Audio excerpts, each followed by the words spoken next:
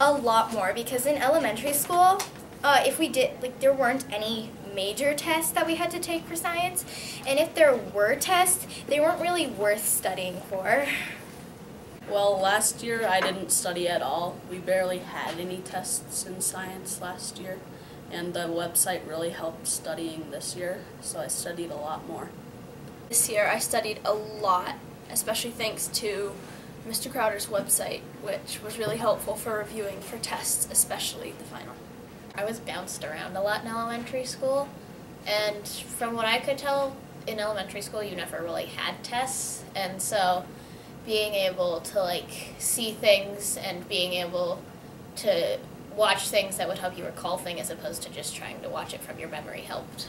In elementary school, we didn't really have any tests, and if we did have a test, it wasn't worth studying or anything like that. I studied a lot compared to elementary school, you know, because you can kind of just access old tests and quizzes. It was really useful, especially all the old quizzes and tests on there, so that you could go and you could look at them and then you would know what to expect on the test.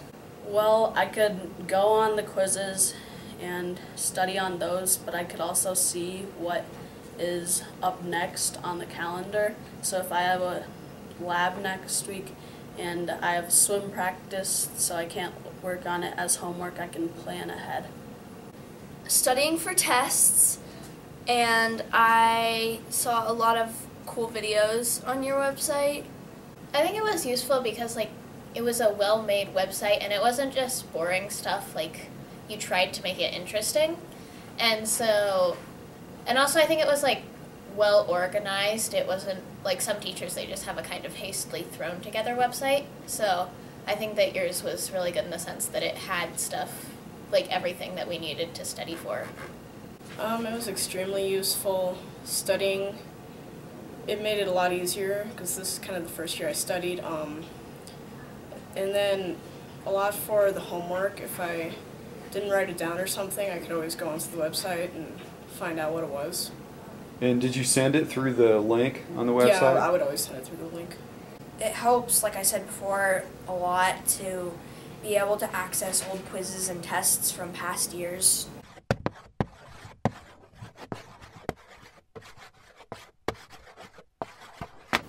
Somewhat. I liked having the videos. They were more engaging than just reading out of the textbook. So I think I probably did better with the videos than if we'd just done reading and taking notes.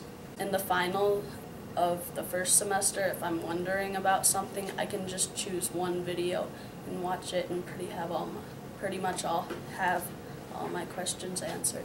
I think if you had just one video on all the motion physics, it would be kind of confusing because like if you're talking about one thing and then the next minute you're talking about another thing, then you're kind of changing topics. That helped a decent amount. Like sometimes I feel like I know that the textbook is boring, but I think sometimes you just have to read it and then you can remember it. But the videos were good in the sense that it gave like a good sort of outline and then it would get deeper into like pretty much all of what we needed to know for the first semester.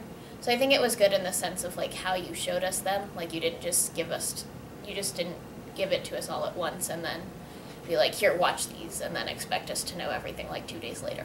That helped quite a lot because I'm personally really bored when we read out of the textbook, and it was just a lot more interesting.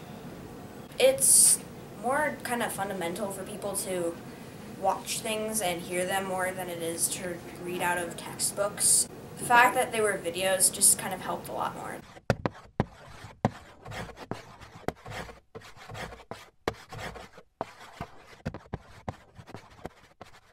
Don't overdo it and use it for the right things, not just random stuff. Don't create unusable things or unnecessary things because that just confuses kids and makes them not want to use the technology, which takes away a really beneficial tool. If you're going to use it well. Don't don't just make a website and then hope that kids will find the stuff. Actually show them where they can find the stuff, or tell them where they can find the stuff, and like constantly update it. Don't just leave it there as the same thing all the time. Otherwise, kids will get bored of it, or they'll be trying to find something and they can't find it like the night before the quiz, and then they'll have problems.